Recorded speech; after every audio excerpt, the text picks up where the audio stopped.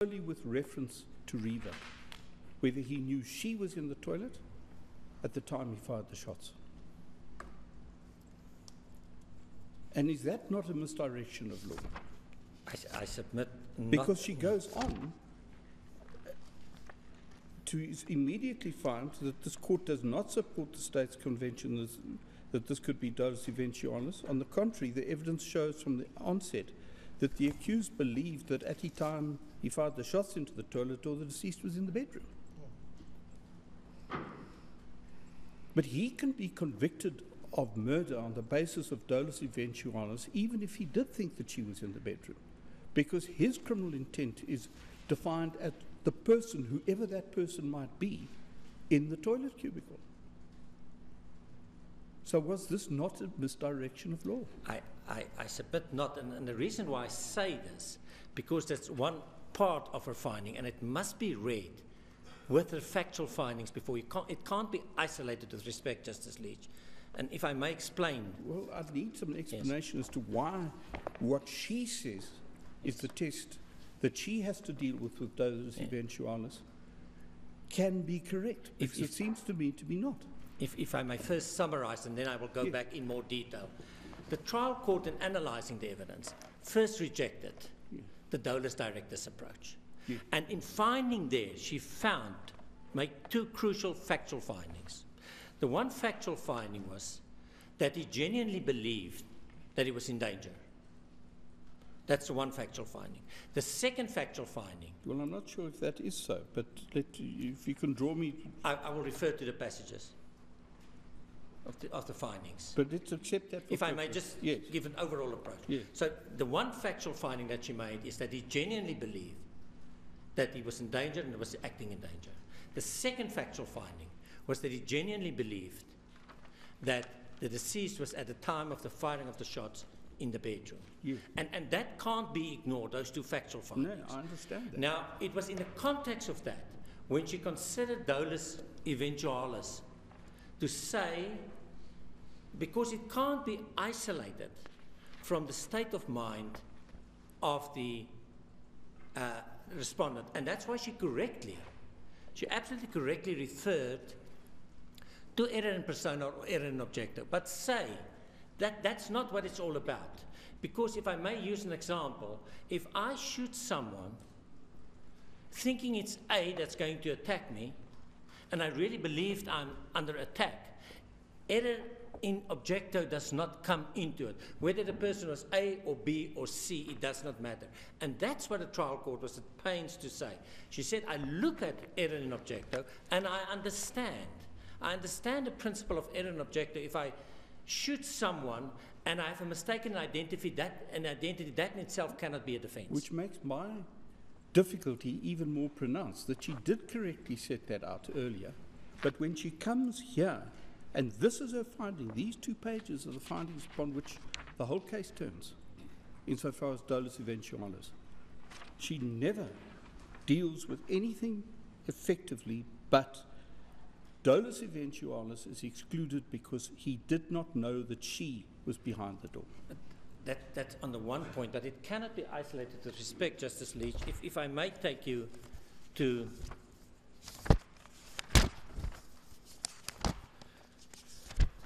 her analysis. You see, I accept the 2 premises that you say she'd already just found, but in the light of that finding, her analysis of dolus eventualis, it seems to me, is wrong. I think that... Because the issue was not then whether Reva was behind the whether he knew Reva was in the cubicle. The issue was he knew a person was in the cubicle. But I respectfully submit that's not even the issue. Of course it's the issue. If you would allow me just to take it back to the 2 factual findings. Yes. And assuming that the factual finding is that he shot because of a perceived danger. That is a different issue. If that's the factual finding. The issue of whether there was the so-called putative self-defense which has been bandied around is something else. We're talking about intent, not unlawfulness. Putative self-defense has to do, well, self-defense has to do with unlawfulness. Putative self-defense has to do with culpability. But we're talking about intent, is to what was foreseeable. But that's exactly the point, that the submission I'm making, Justice Lees. I submit that you cannot, from that piece of the finding, cannot isolate the factual finding that he genuinely believed that he acted in danger. No, but let's not get sidetracked by that. When he fired the bullets, did he know there was somebody behind the door? Well, if I may use a different example, Justice Lees, I walk to a place and I fire shots through a door. Yeah. I know there's a person, and of course I'm guilty. Of course I'm guilty. Unless I say I fired those shots because I believed I was right in firing the shots. Yes, no, I understand that, but that goes to the question of culpability. What we're dealing here with is the assessment of whether and culpability in appreciation of whether he acted lawfully. That is not what is dealt with here. What is dealt with here is whether he foresaw. And as I read the judgment, and you must point out to me where I'm wrong, he says it is not dolus eventualis because he did not foresee that it was Riva. Just if I may explain it in this way and make the submission, and I come back to what I've submitted, just for present purposes, accepting that the factual finding was that he believed that he acted in defense. It follows that there's one substantial ingredient absent in his actions for liability, and that is that he believed that he acted lawfully. There was no intention to act unlawfully or the knowledge of unlawfulness. So that's missing. And that was the judge's approach. And it must be read with that. So it was the finding by the trial court to say, that is my factual finding. Now, when I now look at dolus eventualis, I need to consider two further questions. Because what I do not need to consider, once I find that there was an absence to act unlawfully, it does not really matter who was behind the door, save for the following. And that's where the finding comes in. She says, or the court, I apologize. The court says, there is of course one instance, and it's not in so many words, but if you read the finding, there is of course one instance where you believe, genuinely believe, that you're firing shots at an intruder, but you foresee and reconcile the dolus eventualis that it might not be an intruder, it might be the deceased. And it's in that context that passage must be understood, where the trial court found and say, I've already found now absence of one of the elements of the dolus event. But now I must go further. That in itself is not good enough. I must now consider, even accepting that he lacked the necessary intent for murder, did he not perhaps foresee that it was Riva in the toilet, the deceased, and did he not reconcile himself? And in that context, the question of once, if you're going to come with a defense of putative self-defense, and I think you're going to be hard-pressed to bring the facts of this case within that, but if you do come with that, then it's a question of culpability. And that question of culpability wouldn't matter whether it's dolus directus or dolus indirectus. I agree. So it wouldn't be necessary if as you said, there's already been some sort of finding that there's a lack of culpability to issue it. I mean, one just can read what the judgment says. But I can't, with respect, I can't take that part of the judgment and isolate it from everything else. And what I'm trying to submit is, if you read it with a finding, what the trial court was really doing to say, well, I found now as a fact that there was a lack of intent to kill. But now I must consider, did he not perhaps think, because that's the intruder theory, and I give him points, I bring that finding out in his favor on the facts. I do that. But now I must consider, did he not in the back of his mind entertain the thought that it could have been, or that it was perhaps, the deceased? And that's what she's doing there. She's saying, I cannot find on dolus eventualis in view of what she's found before. I cannot find that it was dolus eventualis in the sense that he had dolus eventualis vis-a-vis the deceased, because my factual finding is that when he fired the shots, thinking it was an intruder, he genuinely believed, he bona fide believed, that the deceased was in the bedroom. And that is absolute, in law, a correct finding on an analysis of a previous factual finding in relation to dolus eventualis. But the court now moves on. The court is at that point busy dealing with dolus eventualis. And the learned judge said, the question is, and then those are the two questions that she asked. But I fully agree with what the trial court was doing, Justice Barton. If I may explain again, she's now already found that he genuinely believed he fired the shots at the intruder. That is now the end of the dolus directors. Now she thinks, with that finding in mind, is that good enough to absolve him from dolus eventualis? And she says, well, let's see, we know he was in the toilet, and I will develop it, but let's see, could he not perhaps have thought, in firing at the intruder, that it was the deceased, and therefore his absence of knowledge of unlawfulness would not carry conviction right through. It would assist him, because if he thought within the time, the frames of dolus eventualis, if he thought that it might be the deceased in the bathroom, it would not assist him. That he genuinely believed that he fired shots at an intruder, because that would only assist him in respect of dolus directors.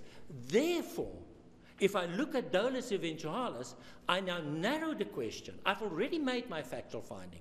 I now narrow the question in relation to the deceased, and I say, I cannot find dolus eventualis because my factual finding is that he genuinely believed that she was in the bedroom. It's in that context. And that makes sense to me. Yeah, but that makes identity, that makes identity part of the inquiry. It does not, with respect, and if I may explain my submission.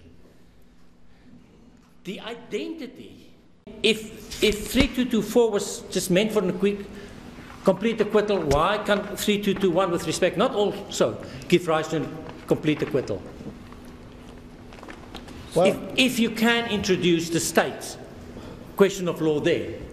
Sorry, I'm not quite with you there. If I may repeat the submission. Yes, I just need to understand this. Why do you say that 3221 then can't apply in where the state appeals on a point of law, where there's been a conviction?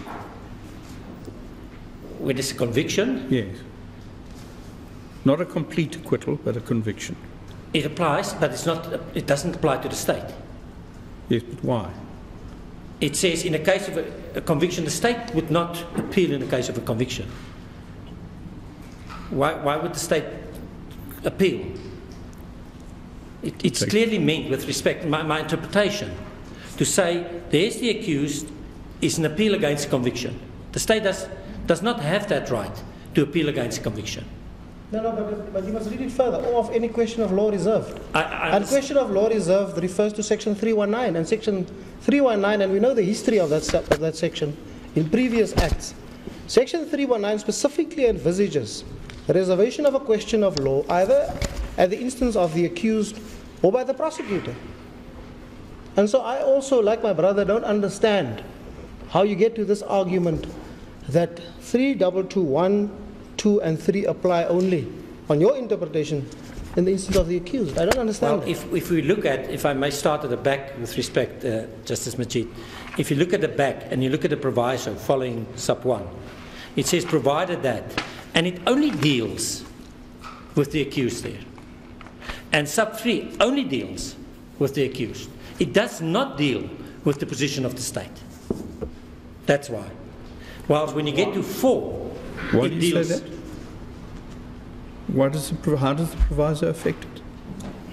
How does the proviso affect it? The only submission we make in this regard, if you look at the proviso has no relevance to the state. Why? Precisely. It deals with, it says, when a point is decided in favour of an accused, and then it tells you what the court must do and may not do. But and the second one is where there's a conviction. That's only the accused. I'm sorry I interrupted you, but this is exactly the point. What the proviso does, it makes provision for a certain set of circumstances that may arise where the court finds for the accused. It has no bearing on the prosecutor.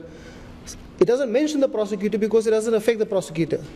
That does not mean, it does not follow, therefore, that the prosecutor is not included in 1, 2, and 3. I'm having difficulty following your argument. You see what I'm saying?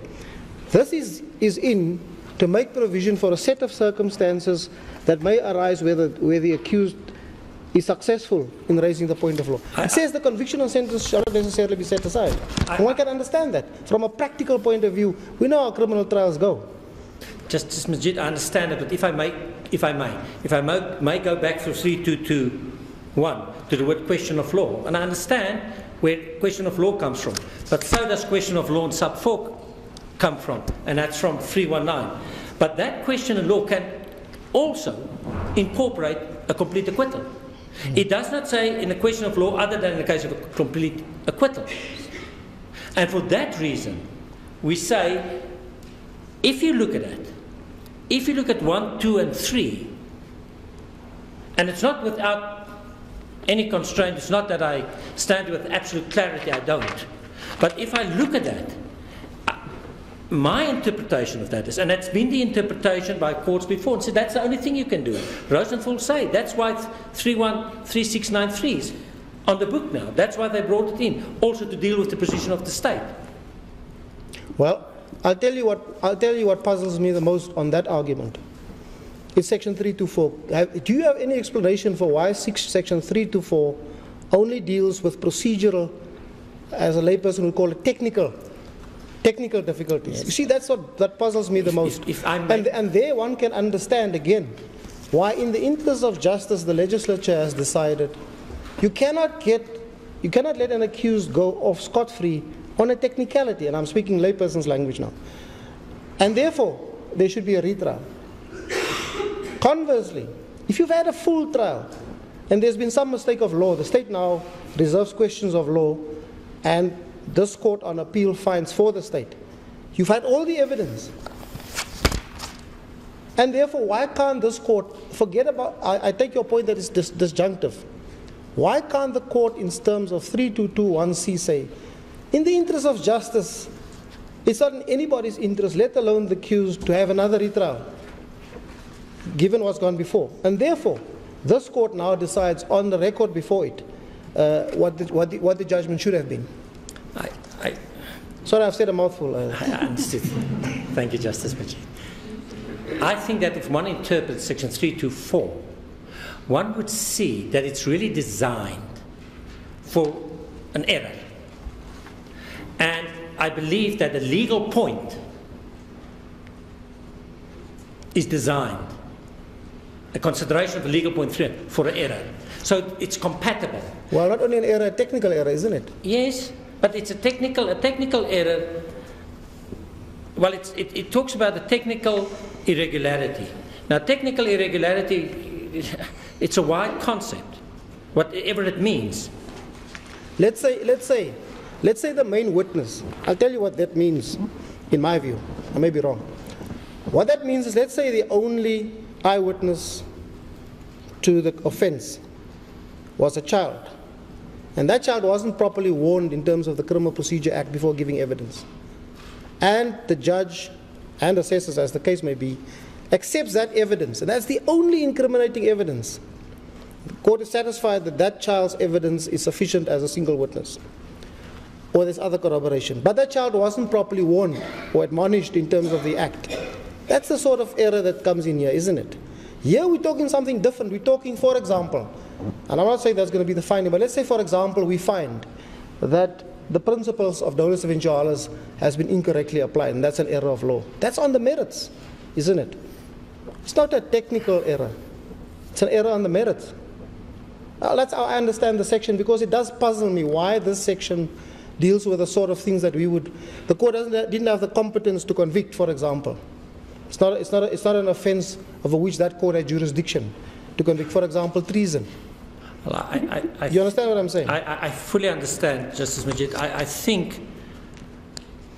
with 3224, with respect what the legislature had in mind, and maybe not with this most soberest thinking that you can dream of, was to say, well, I am going to afford to the state.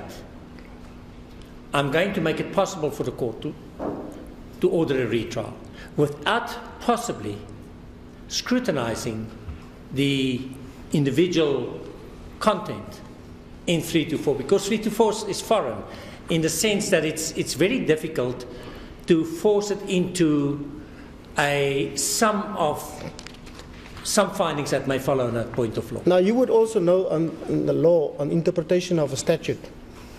Here the legislature has stipulated A, B, C. When A, B, and C happens in a trial, the consequence shall be proceedings in respect of this may again be instituted.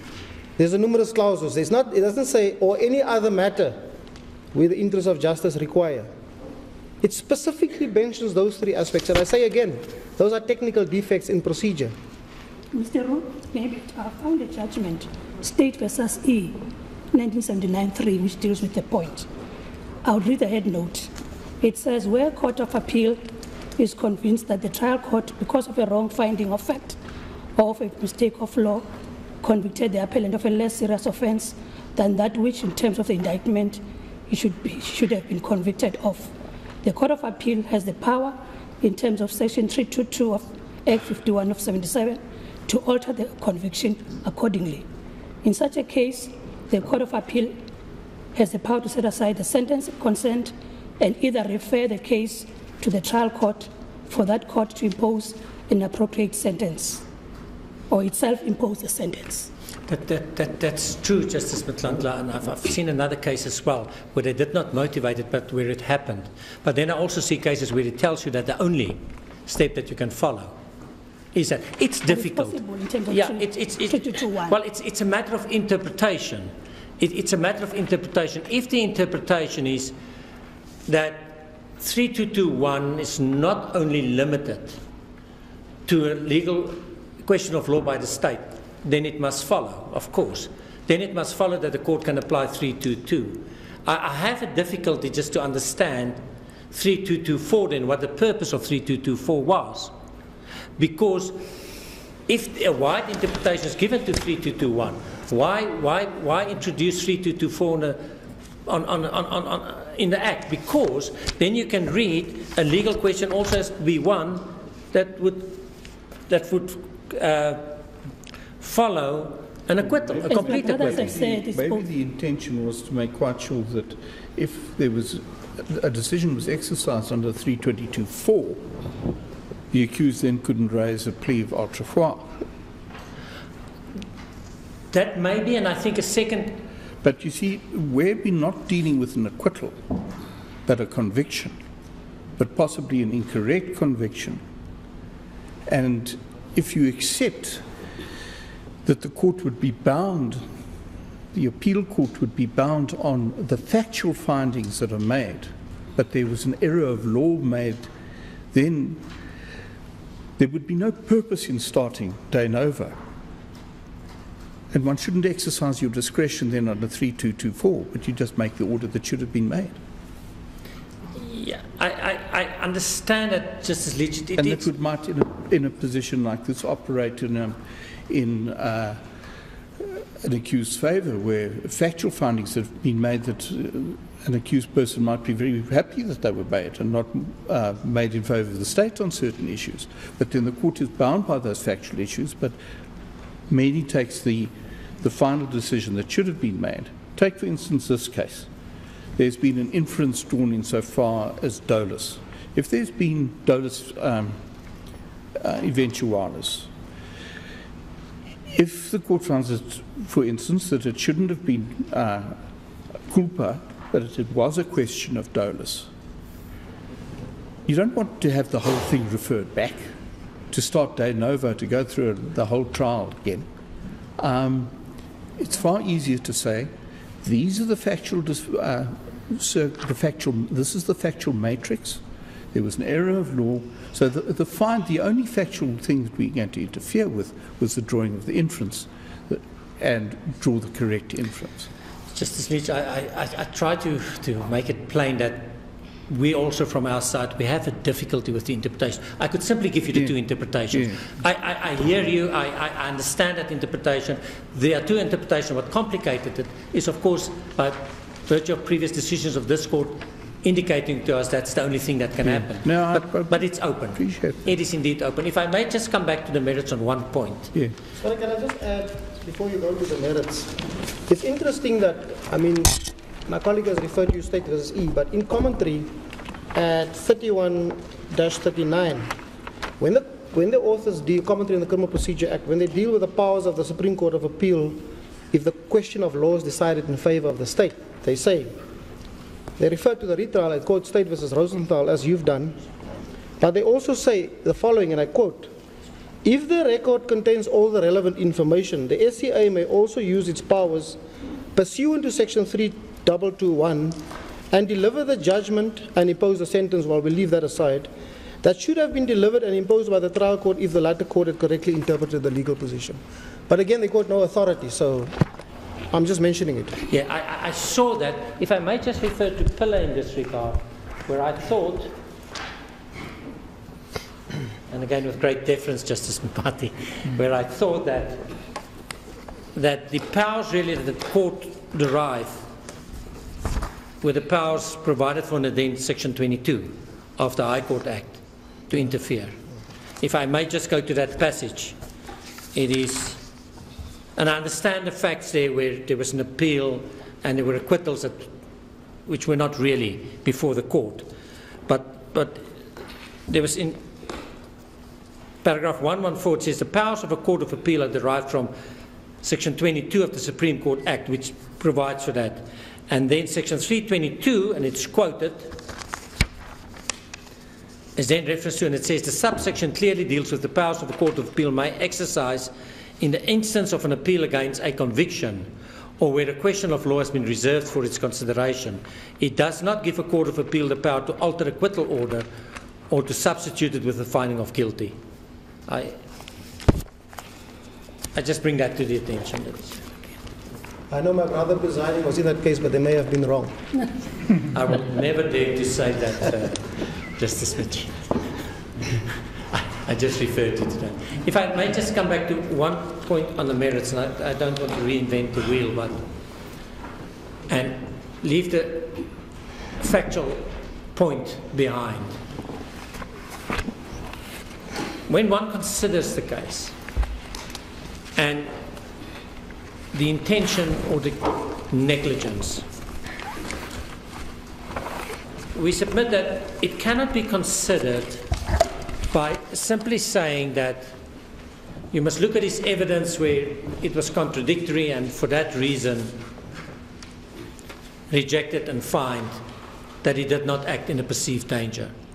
Because that would so militate against the prevailing facts. It would so militate against all the evidence on record where we have this absolute anxiety that was not in issue, where a psychologist appointed by the court tried to explain the two Oscars, and the one when it's 1.5 meter, and his fears, and his over fears, and his over anxiety. And that was also confirmed by Professor Foster, is general anxiety disorder. And it's that person that you must take and see him hearing a noise, and with his fight response, not the flight response, because he cannot run without his legs on his stumps. With that flight response going there and making observations in that condition, 3 o'clock in the morning. If you think that away, the question is, why did he shoot? Did he just shoot because he decided this is a good time to fire shots into a door? It cannot be, with respect. There was a trigger element for him, and that trigger element was a continuous one, where he was standing there in that state of mind, and when he heard that noise, for him it was, that's it, they're coming out. And he says this on a couple of occasions. If you draw a line through that and say, that's nonsense, you're a liar, you're a poor witness, why did he shoot? Did he just go to the bathroom to fire shots into a door because it's practice time? It cannot be. But what also cannot be is that the court gave every person with an anxiety disorder a license to shoot. Absolutely not, and we're not asking for that. We say that's why we can't generalize. We say, let's look at this fact. Are those facts present? We're not saying you're excused from firing. That's why he's convicted. That's why he's convicted of culpable homicide, because he was not excused. But now to impute intention because he contradicted himself, where he was trying to explain his state of mind in very, very difficult situations, is also not fair. So we're not saying walk away. There was no appeal against the culpable homicide. There's no exclusion of liability. But to say that that person went there, and why did he then shoot? If it was not that he was in that anxious moment, overreacting, but in his mind. One shot, yes. But we're not talking about one shot where you have a trained person. You shoot. The evidence was in quick succession. Do, do, do, do. That's what it was. You trained and you fired shots in quick succession. And you should have thought better. Yes, of course. You should not have fired 4 shots. You should not have fired shots at all. But that does not impact of what his mind was thinking. And that's what the case law, the way I understand the case law, is at pains to say, be careful not to say what he should have thought. Look at his state of mind, and all we say when you look at his state of mind, you cannot isolate it from who the person is. How do you say this case differs from State versus Dollavera? How does this case differ from State versus Dollavera? Where the man saw a number of persons in his yard, in an area which is prone to housebreaking, crime and so on, and he fired. And the court found there was no, and the objective facts, there was no imminent danger, and found him guilty on dollars of insurance. But the court rejected his version. The court rejected his credibility.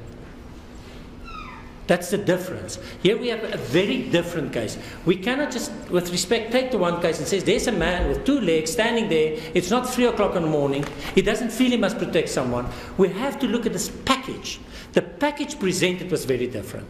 And my understanding of the case law, however unreasonable you are, if that's really your frame of mind, that's your frame of mind, and the law is not designed to punish you for a wrong frame of mind. Well, what the law requires is that you must investigate whether he did in fact hold a genuine belief in the circumstances of the case. But if not, if he did not hold a genuine belief, what would one say with respect? Why would he have fired? Are we going back to the state's version that he wanted to kill the deceased, which cannot be, which was tested and rejected? It cannot be. Something must have happened in that man's mind that caused him to fire, and he explains that. If you think that away, there's no answer. There's just a person going 3 o'clock in the morning to the bathroom and fired 4 shots on the door. Something must have happened, and he explains this, and the background facts explain it. The experts explain it. It's the package. And it's unfair then to take him and see him now through a prism of someone else standing there at 10 o'clock at night or whenever with 2 legs on. We have this anxious person, the overly anxious person. We see Professor Dermond's evidence where with all the para-athletes, he scored the highest on anxiety. That's the evidence. He's overly anxious. Incorrectly so. But that's who he is. And he stands there, and he's scared, and he sees the open window. And that's what the trial judge was saying. He could see this objective corroboration for him. It's not that the window that he heard was opening was now suddenly closed. It's an objective fact. He's scared. He's really scared. He believes the deceased is in the bedroom because it's spoken to her before. When he woke up, it's spoken to her. So it's not that he believed she was sleeping there. He knew she was awake, but he knew she was in the bedroom. That's the finding. Now he fires. If it's not for that reason, and one tries to sit back and think, why did this man then fire the shots? There is no reason other than to accept the state's case, which cannot be, because it's inconsistent with the probabilities. It doesn't make sense. Then there's no reason, and that's unfair, to then impute him with no reason, say you're guilty. The state of mind is there, and it's consistent. But I'm revisiting the merits. Yes. Thank you. Thank you.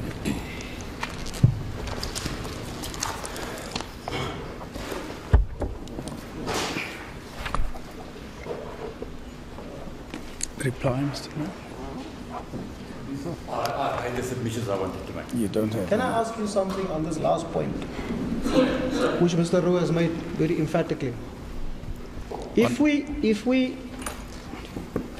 we either are not in a position to interfere with that finding, it being a factual finding, or we do, for some other reason, find that he did not have a genuine belief, what do you say is the reason he fired? He did not harbor a genuine belief that there was an intruder there. I'm postulating it on the basis of Mr. Roux's argument. I'm not saying that's my view. Justice Majid, there could be very many inferences drawn. Well, let me ask you this. Let me ask you directly, because this is really what my question should have been in the first place. Is it necessary for us to find a reason? No, it's not necessary to find. Because if the very pertinent question you asked, Justice Majid, is the comparison between the two cases. We have the I must say, of course, and you would know it as well as anybody else, that one must treat each case, especially when it comes to intent and unlawfulness in these sets of circumstances. Each case must be decided on its own particular facts and circumstances. Indeed, but there remains a principle, Justice Majid. The principle is, in that particular matter, the court rejected his evidence. Our argument remains that in this particular matter, the evidence should have been rejected, but it is not necessary to make the finding. Well, it wasn't rejected. It is not necessary to find why he shot. What we have to know is that he did shoot in circumstances where he had foresight and he reconciled. That is the question that this court should ask itself, and that would be the end of the matter. It is the finding that he did have a genuine belief that he was being threatened. Is that not a factual finding which binds this court? And if it is, how does it affect your argument? I've got two submissions. Firstly, I say it's a factual finding, but the factual finding was made in a wrong application of the law in terms of multiple defences, in terms of circumstantial evidence.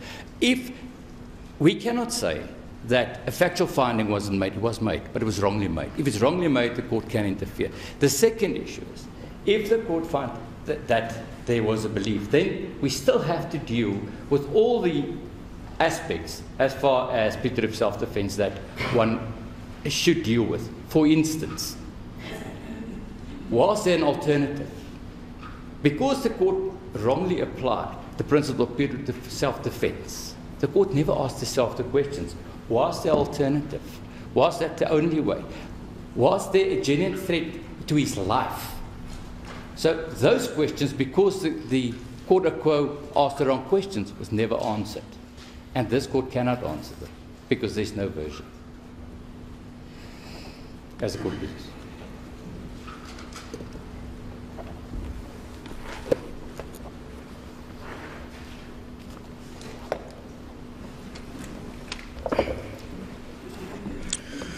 Yes, thank you. Contrary to what I heard earlier in the day, that judgment would be delivered today, judgment is reserved. The court will adjourn.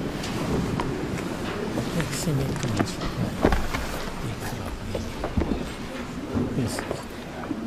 This one would be to the academic council. Academic council. Dat is om te argumenteren, academic council. Maar dat gaan verloren steken.